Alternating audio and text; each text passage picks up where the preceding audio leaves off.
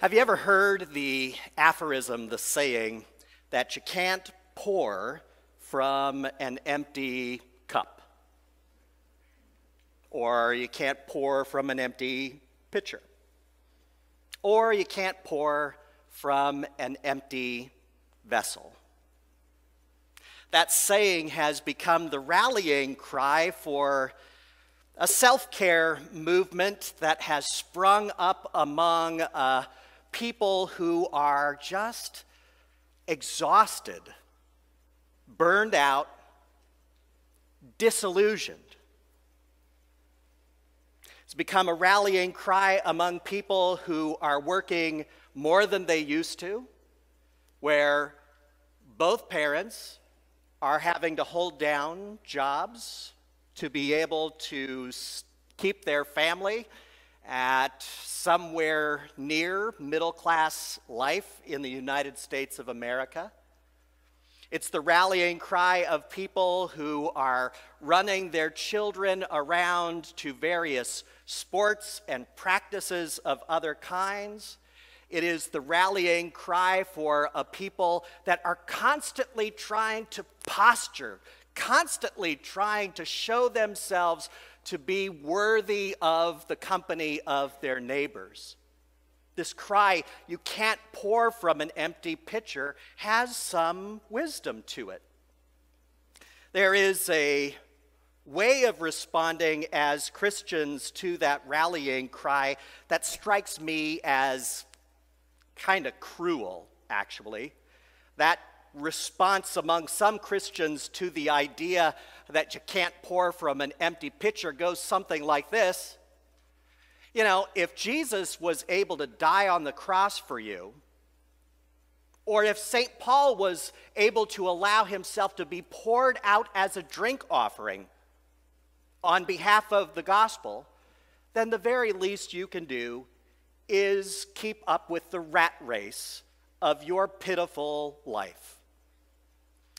Christianity, we have so much work to do in re-credentialing ourselves and the gospel in a society that has written us off as bitter, mean, judgmental people.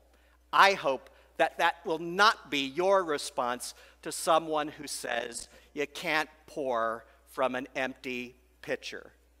There has to be room in our life for relaxation, for rest, for refreshment, for pleasure.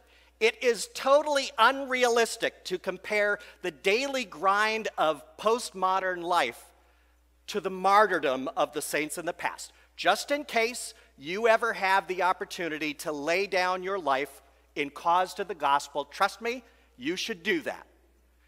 But that is not the same thing as the daily grind that is grinding so many of us and the people around us down and down and down.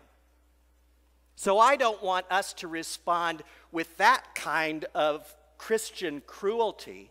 Instead, I think there is a way that we can think about what it might mean to refill that vessel, refill our cups, refill our pitchers, refill ourselves. But the key, I will posit in Jesus' name, is not just rest, relaxation, refreshment, and pleasure.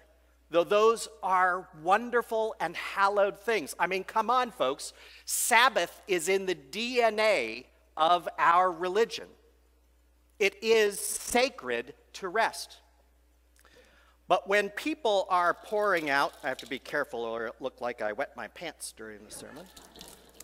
But when we are pouring out in service to our families, the people we love, in service to our neighbors for whom we may not feel emotional love, and in service to our congregation, I want to suggest to you that rest, relaxation, and pleasure will not fill you back up. It certainly has benefits. It has benefits for your body. It has benefits for your relationships. It has benefits for your mental health, no question. But I want to tell you, from what I am seeing, when people live by that motto, you can't pour from an empty pitcher, what they're actually doing is they're just pausing the pouring out of themselves for those around them. They're not actually getting filled back up. This morning's gospel speaks to what could actually fill us back up.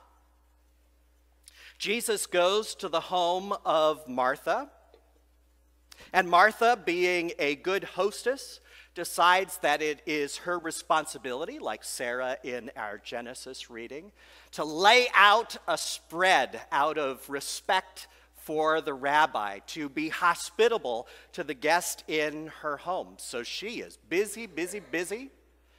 And that good-for-nothing sister of hers, Mary, is just sitting and visiting with Jesus. I'm sure you've all done this kind of thing where you have people over to your house and then you spend all your time in the kitchen while they're out in the living room or whatever trying to figure out what to do with themselves, and you miss the chance for the fellowship that you invited them for in the first place. Something similar happens at Martha's home. Dr. Luke, by sharing this story, is in no way, shape, or form trying to tell us that servanthood, feeding,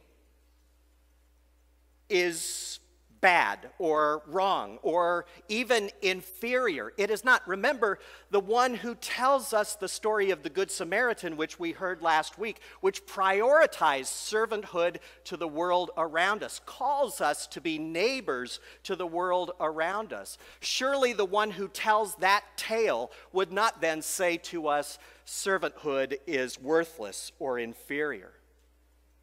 Instead, what this story from the gospel is telling us is that servanthood without something more is like pouring yourself out, and eventually your pitcher will be empty.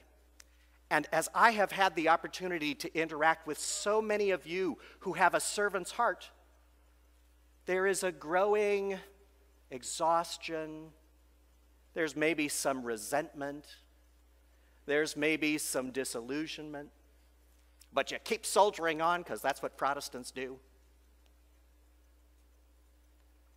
Mary has a reminder for those of us who are drawn into friendship with Jesus that the way to get our pitchers filled is not just rest, relaxation, and pleasure.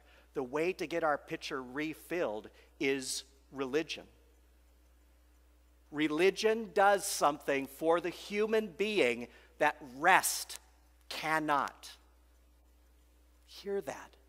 Religion does something for the human being that rest cannot. Religion has the capacity to refill our pitcher.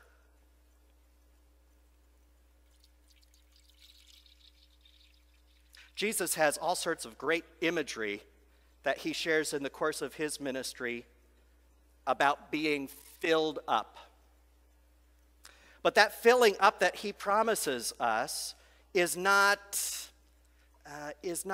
kind of old-fashioned religion. It's not a bunch of thou shalts and thou shalt nots. It's not a bunch of ritual requirements as if we were practicing white witchcraft to make the Zeus do what we want them to do. Well, that's bupkis. Jesus disabuses the people of his time and this time of all of that performative religion. Instead, he invites us, like Mary, into a religion of relationship, a religion where we spend our time in friendship with the risen Christ. Jesus says to the woman at the well, I can give you the water of life, and if you drink this water of life, it will create in you a spring that will gush up the water of eternal life. Jesus says, my friendship with you can fill you up in a way that will sate you forever. If we'll allow our Lord to mix his metaphors a bit, Jesus says to his buddies on the night that he is betrayed by one of his best friends, that if you abide in me and I abide in you, my words, he says, abide in you, then you will be fruitful. Your life will be fruitful. What you do will be worth it. It will actually happen. Jesus tells us that relationship with him, is able to accomplish something that rest, relaxation, and pleasure cannot, as important and holy as those things are. So when we, as the body of Christ, talk about the fact that we have something to offer the world around us, that the world needs what we have, it is this. It is that relationship with Christ Jesus that fills us up so that indeed it is true that we can do all things through the one who strengthens us. Remember a few weeks back, I don't know, maybe a couple months ago already, I told you that you should go home to your Bibles, open up to the Gospels, and then randomly open to a part of the Gospels and point and find the nearest words of Jesus to your fingers. And that you should take those words and memorize them, write them on Post-its, write them on the mirror with your lipstick. Find some way to keep those words of Jesus in front of you. If you didn't do that, or if you haven't done it since, you should do that again. You should find a way for the words of Jesus to bump around on your insides, because that is how the relationship is created. That is the daily discipline that draws you into a life of worship, formation in Jesus' timeless way, fellowship with your fellow Christians, and servanthood in the church and through the church. Those things create the timeless life that Jesus promises us. But if you don't have that first step of friendship with him, if you aren't joining Mary by sitting at his feet and listening before you try to serve, then you will find that your religious experience feels like a habit, a good habit, but just a habit. You will feel as though you keep giving yourself away and you don't have much else to give. And those things will kill your soul. Rather than do that as if it were worth anything, accept Jesus' invitation to pause, to sit with Mary at his feet, to listen to his words, and to allow that to create a friendship that lasts forever and will change the way you live. Yes, even you. I'm serious. It can happen. I know we Protestants have thought to ourselves, we've lost our confidence in religion's transformative possibility. It is possible. All things are possible in the name of Jesus Christ. Amen.